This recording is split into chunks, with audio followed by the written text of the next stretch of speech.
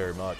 Well, 3 Vilonia High School seniors are breaking a record at the Faulkner County Fair, competing together as the first unified athlete team in the show ring. Yeah, one of the seniors, Emily, was diagnosed with a rare disability. She's been defying the odds doctors set for her. Yeah, Madison Gaffner went to the fair earlier today and joins us now in studio. Madison, Emily is winning ribbons with very little help from her unified partners.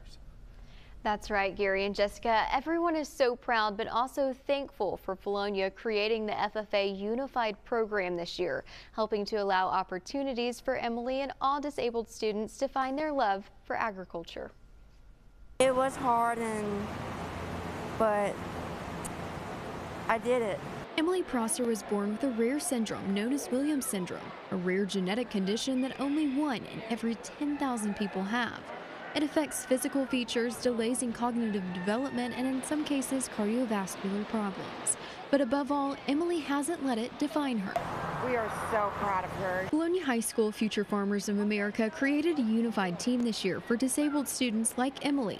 But Emily needed help. That's where Ansley Garner and Rachel Barker came in as her guide. She just brightens up every room that she's in and the show room. Working hard as they prepare the goats, chickens, and rabbits for showtime at the Faulkner County Fair.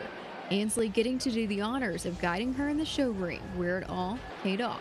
To see her be able to get reserve champion with her doe that she walked was amazing.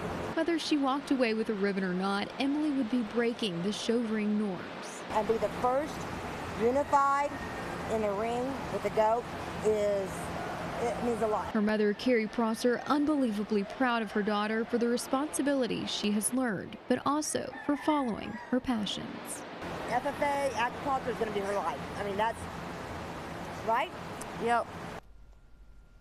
Emily will get to compete at the Arkansas State Fair beginning October 11th. She has also created a company, Goats on the Go, so she can continue taking care of her beloved goats and share them with all of you after she graduates from high school. Reporting in studio, I'm Madison Gaffner, Fox 16 News. She's definitely